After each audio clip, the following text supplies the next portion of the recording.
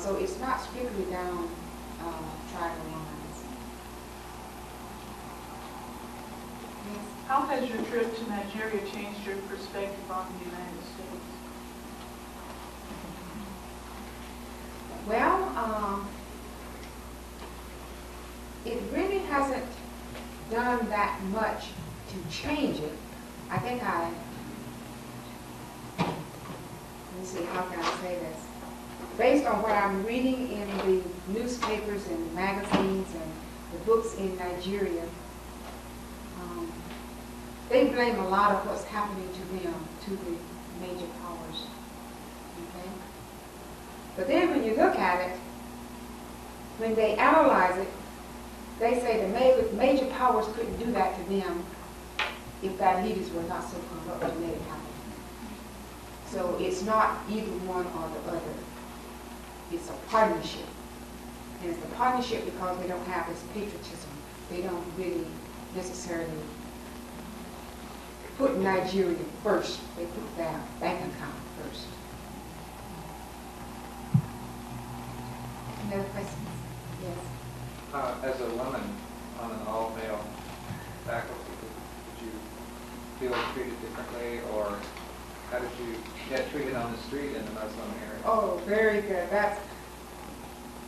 I had a serious problem when I got there. I don't know if I mentioned this, because there were no women. I was met at the airport by a man. Everybody at the guest house were men. When I went to the office next day, there were men. I wanted to know, I said, I needed to talk to a woman. I didn't realize how much information women exchange. Here, I'm out here with all these men.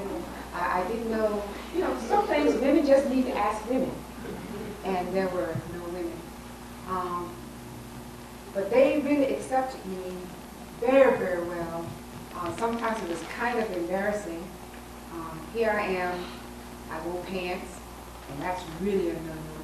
But then I loved them all, and I talked to them all, and they have kind of like social lines, And if you were here, you were here. And of course, I talked to all of them. My best friends were the sweepers, the security men, and they sometimes couldn't fathom that, but I enjoyed talking to them. They couldn't speak English, and I couldn't speak Hausa, and so we were just grunting each other.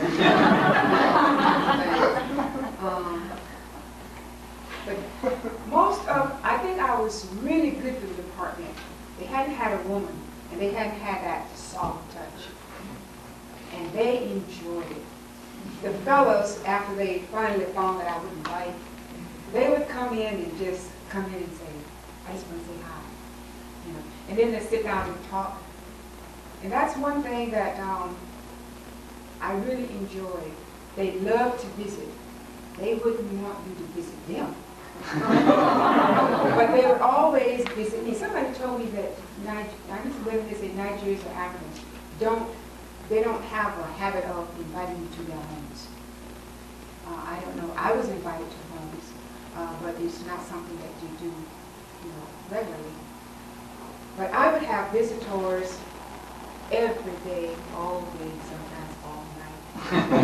Really, I enjoyed talking to them, but they would come and they would stay a long time.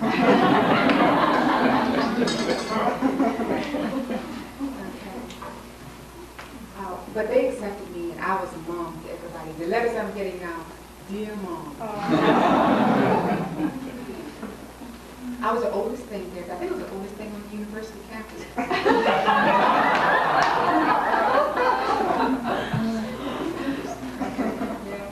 Can you say a little bit about the student strike and why it happened? Oh, we had loads of strikes. In April, we had a student strike that lasted 6 weeks. The students, but the government had threatened to, for a long time, had threatened to remove oil subsidy. Nigeria is an oil country, and the populace were participating, enjoying some of this because they didn't have to pay the full cost of oil. Now the government said we're going to remove all of our assistance and we wouldn't have to pay the full cost. But that really was something because every industry, everything that had something to do with oil was attached to that industry would be going up in price. And everything already was very high. All prices were high, but salaries had not gone up. And so the government has said, we'd like to do it. Okay? Well, they didn't do it for a long time. The president made his speech on Christmas and he didn't mention it. Even though he even threatened all the time. So all at once in April, one day we woke up and the prices were high. And students went on a rampage. But it was, I don't know whether they had expected it or not, but about 6 o'clock that morning, all the students, and this was nationwide, it was almost a spontaneous kind of thing. All the students were going to demonstrate, and they wanted to get off campus to march down to the market area to gain the support of the market people. But it seems that the market people have a lot of clout. They wanted to gain sympathy with them, but the security agents would not let them out of the gate. So they had a little battle there. And then within about the next 2 hours, we got the news that the Minister of Education said the school was closed. Leave the campus in the next hour. Then you imagine somebody telling you now, you're going to have to leave where you're living within an hour. You know, I was really upset because I didn't know, I know if it had been me, I wouldn't have had the money to go. So the students really had to leave. But I found that this extended family was something that was really nice. Everybody has somewhere always to go. You just don't have to make an appointment. You don't have to tell them I'm coming. You just come and stay for a week sometime. So that's what happened. I think it was kind of unfair because they kept the schools closed for 6 weeks. Even after there was no danger as far as violence is concerned, students were ready to come back to work. They were ready to be peaceful. But the Minister of Education kept the schools closed. So when they finally, the newspaper was just rampant, you shouldn't open the schools. They finally decided to open the schools. But then they said that there were 4 universities that started all this. And because you started it, you're going to have to stay closed another month. So they didn't. They had those other schools, those 4 schools, to be closed an additional month. Now there were 2 schools that did not participate in this strike. But they didn't participate in it because they had been closed before. Something else. So they were just coming back in. Okay. And because they didn't participate, they said, oh, you were good boys, we're going to give you some buses. So they were going to pay them off with buses for being nice. But the students are brilliant. They embarrassed the principal. We don't want your buses. Even though they needed them, I thought it was great. I was just so proud. I really was just so proud. But we finally got back and that was great. But then after about a month, we had another one. The faculty decided to go on strike. And that lasted about 3 weeks. And then I thought that was something. Why did the faculty go? For about 2 or 3 years, they had a program in which they wanted the people not to spend a lot of money. You're supposed to, they call it Sept.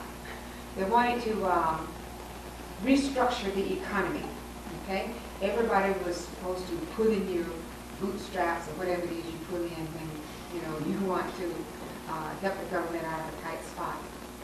But then after that was over, during Christmas, they said, so there had been a wage freeze at that time too. They said, okay, we are now in pretty good shape now. We're going to give everybody a raise. We're going to give all the government workers, anybody who's a government employee, you're going to get a raise. Tell them how much you're going to get. Okay? So they gave all the civil servants a raise. They left the university professors out.